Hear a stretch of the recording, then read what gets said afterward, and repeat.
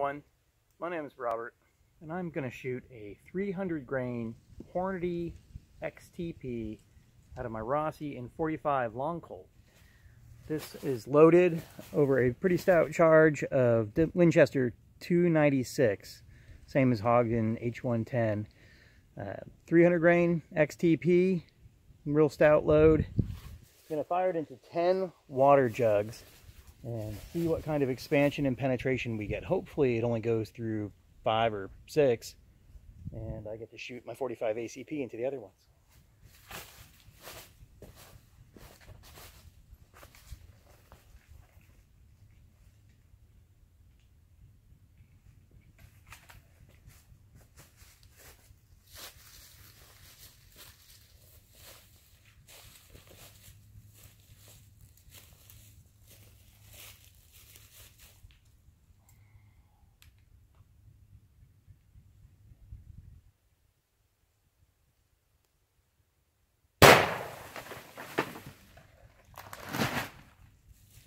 Well, I would say that was a thorough destruction of the water jugs.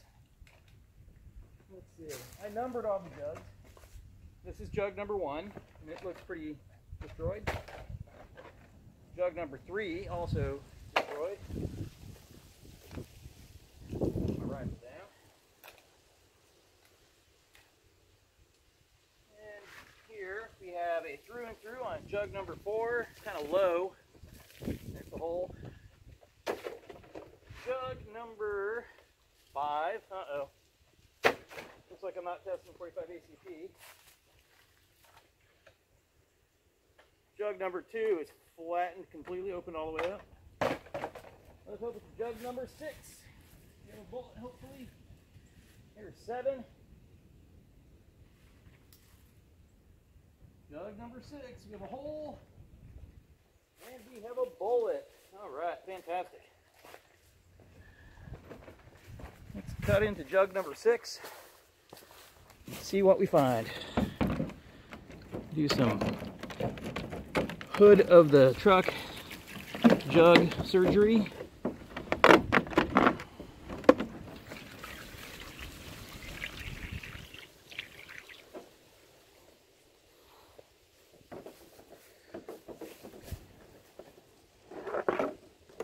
Yeah. All right. So here we have a 45 long Colt plus P, 300 grain Hornady XTP. It's probably going about 1,590 feet per second. That's what it was doing the last time I chronographed this load. Sometimes it hits 1,600, but rarely. It feels like it weighs about 280 grains or so. It's still pretty heavy. I'll weigh it and put that on the video description. But there you go. 45 Colt can do some damage out of a little Rossi R92 or Winchester 92. Thanks for watching.